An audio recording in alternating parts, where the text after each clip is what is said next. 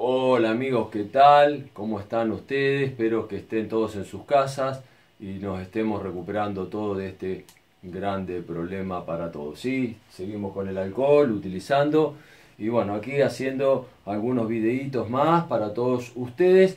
Y hoy estoy con un tema que siempre me lo preguntan, tengo hecho varios videos sobre esto, ¿sí? La enfermedad descompresiva, ¿sí? Pero hoy lo voy a hacer en forma sintética para aquellas personas que recién se van a iniciar en esto y lo puedan entender en pocas palabras, ¿sí?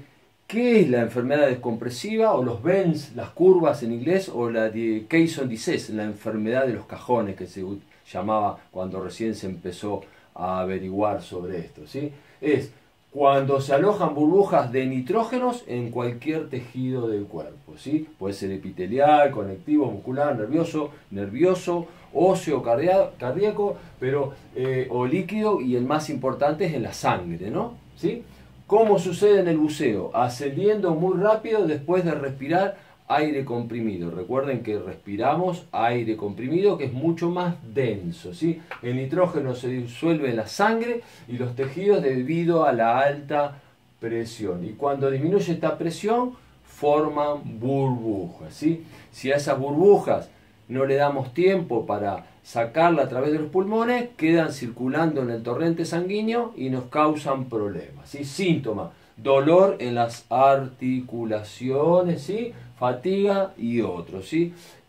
¿Qué tenemos que hacer para curar eso? Si comprobamos que está la enfermedad descompresiva, lo primero es sacar los primeros auxilios, oxígeno 100%, y luego a una cámara de recompresión. Llevarlo a una cámara de recompresión, simular la profundidad en la que estaba, que estuvo demasiado tiempo, y de a poquito darle ese tiempo y reduciendo esa presión para llegar a como si estuviéramos saliendo a la superficie y eliminar todas esas burbujas.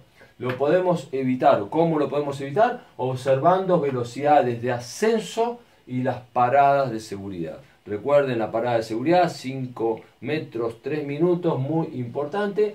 Y lo más importante, la utilización de las tablas de buceo. Las tablas de buceo son muy conservadoras, ¿sí?